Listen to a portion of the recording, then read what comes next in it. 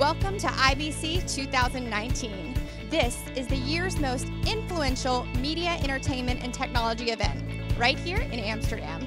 I'm Ashley with InBroadcast. Joining me is Jesse of MultiDyne. Hello. Hello. So, Jesse, can you give me a brief overview of what we might expect from MultiDyne in the next 6 to 12 months?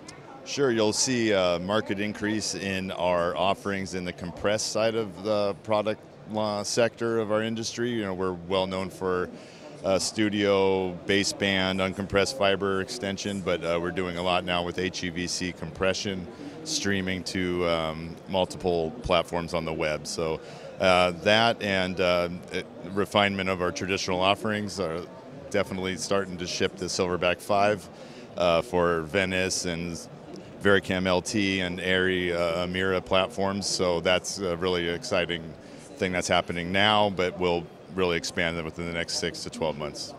So what's taking center stage this year for MultiDyne? What are you highlighting over here? Well, personally, my favorite thing that I've been highlighting is the integration between our PTZ platform, which is based off our VB series of boxes, which is made up of all different kinds of I/O cards for fiber optic transport, and our traditional Silverback line of camera adapters.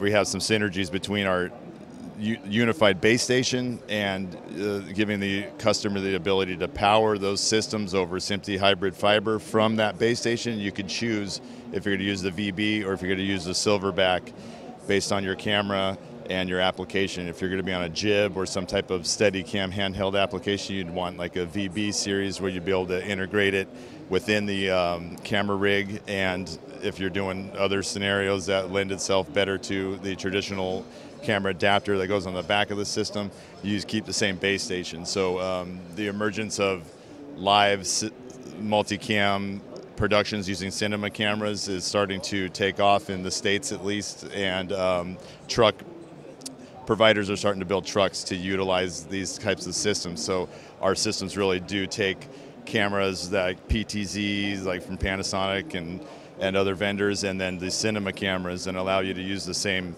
transmission infrastructure regardless of your camera system. So it's a pretty exciting thing that I'm focused on this year when I'm talking to people. Yeah.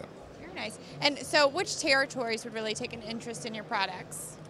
Worldwide, anybody doing 4K, 8K production with any type of extension requirement over fiber, that's always the answer there, you know. But we have expanded our sales force with the addition of Sebastian Mucha out of Poland. He is a sales engineer who's going to be taking care of Europe and the Middle East for us. And then we also have Kevin Dowd has joined us to take care of Asia, Southeast Asia, and speaks 7 languages and Chinese. Yeah, it's amazing. So with those two gentlemen joining the team and with what we've been working on, we really think that those are some significant growth regions for MultiDyne in the next year. Yeah.